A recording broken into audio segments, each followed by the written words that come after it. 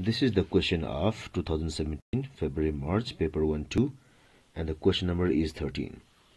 So we have a stationary van here where the vertical forces that the ground exerts on the van are shown.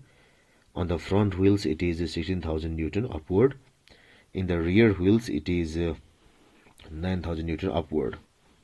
The length of the van altogether is 2.50 meters, with the wheels at a distance of 0.600 meters from the front and 0.400 meters from the rear.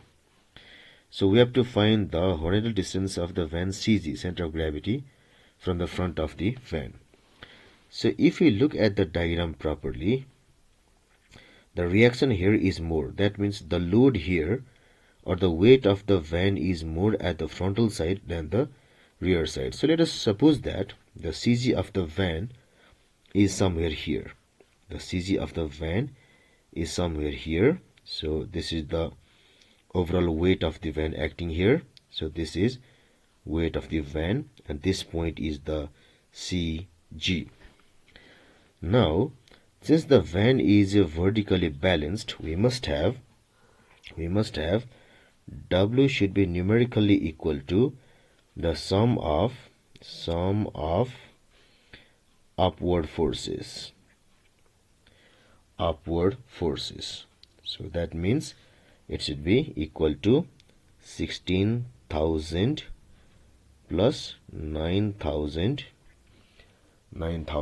equal to 25,000 Newton.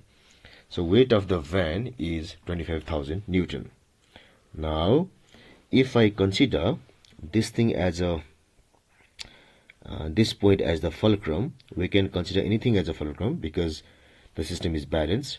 So if I consider this thing as a fulcrum, then we can calculate the moment or torque about this point.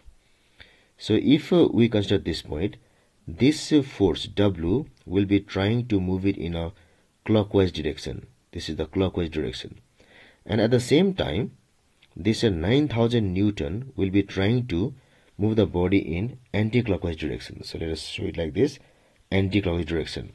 CG will be trying to move in a clockwise direction, and 9,000 will be trying to move in an anti-clockwise direction. So by applying the principle of moments, we must have W into this distance. So let me say the distance is x. X is the distance here from the fulcrum point to the line of action of W, into x is equal to 9,000 into this distance, that is 1.5 into 1.5. So which means we must have W is equal to 25,000 equal to 9,000 into 1.5. So this will give us, so if I move the paper slightly upward, it will be giving me, so or into x, this is x equal to this much. So x is equal to 9,000 into 1.5 divided 25,000, which will be equal to 0.54 meters. 0.54 meters.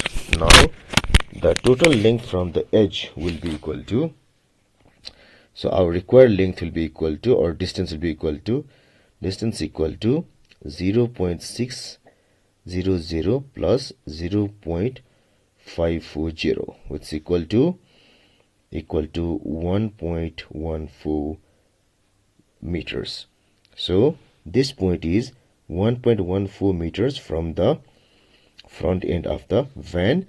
So our answer choice is, this answer choice is in choice number C. So this is the correct choice.